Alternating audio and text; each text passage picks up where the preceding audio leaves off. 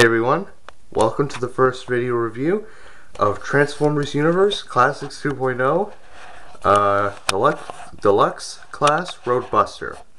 His alternate mode is a missile carrier, as you can see. He is a repaint of Cybertron Defense Hotshot. He came in a 2-pack with Dirge, who is a repaint of Cybertron Voyager class Starscream. And overall, he's not bad actually. His primary colors are gray, orange, some bits of green, some black, the knife is silver, the peg is silver, and some red boobs. Anyway, so he doesn't have any windshields, though quite dangerous in real life. He does have a key gimmick, though I will be showing that. One second though. Oh!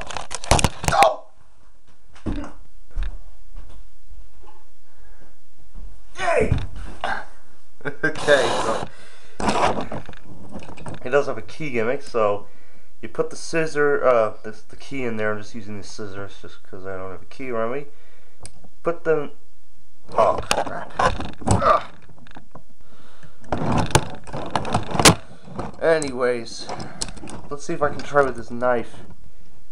So, anyways, plug in his.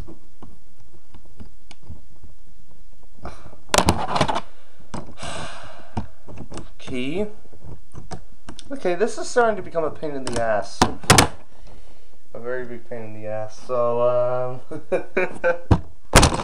anyways, but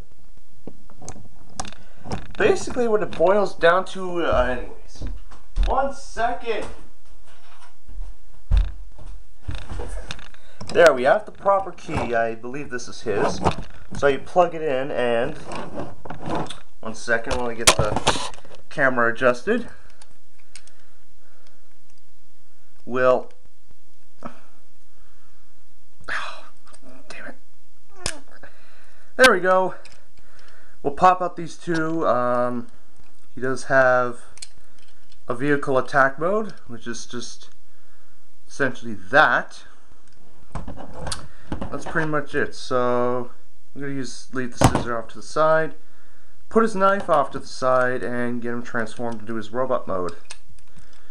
Really quick, because his transformation is very simple and not as hard as hell. So, anyways, transformation very simple. You want to pull his legs.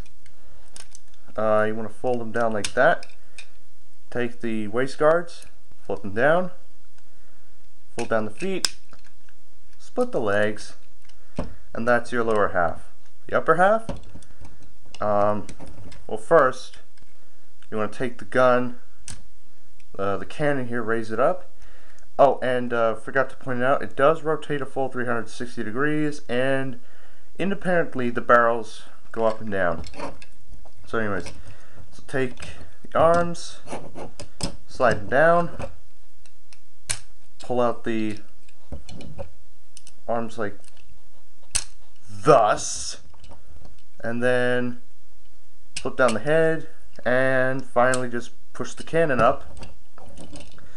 And there you have RoadBuster in his robot mode. Articulation is very nice. Very quickly, I'm going to show you. His head sculpt's pretty good. It's just the same as the original Hotshot mold. Head does rotate all the way around. Arms rotate. They go in and out on double joint, technically. They bend. That's it for arms. No waist, sadly, but the legs forward and back. In and out. Bend. They do not rotate, but the feet bend up and down. He does have, I'll get to that in a minute, this crotch here. Anyway, so basically just hold the guns down. He does have a cyber key attack robot mode. So essentially get the little key gimmick back to work. Get to work again. Just like the Confederate steam gun. I've been dying to say it. Fold out the vehicle missile pods, and then you want to fold down these panels to reveal that, and then fold around these panels on his legs to reveal more. And there you go. Oh, and if you want, just for decoration, there's two ways you can hold the knife. You can hold the knife in his hand, like that, or you can just have him hold it like that. And there you essentially have RoadBuster armed to the teeth. So he's basically a huge robot with weapons of death. I call it the Christmas present of death, as Adam Savage would say. Well, he said on a Crash and Burn of the season 7 episode of Mythbusters. Don't know what episode number it was, but okay. So anyways, get his accessories. The knife does store in his left thing. Unfortunately, it's the only place there. Overall, he is a highly recommended figure. The colors are nice. My only complaint is that I wish his eyes were painted because they blend in with his face. Weird. But, anyways, highly recommended. The colors, awesome, spot on. The transformation, simple. The weapons it comes with is nice, and the additional bonus of the knife, flabbertastic. Pick him up. Well, pick up the pack just for RoadBuster if you find him. So next I will be looking at a figure from the Transformers 2007 movie line. Take care everyone. Bye.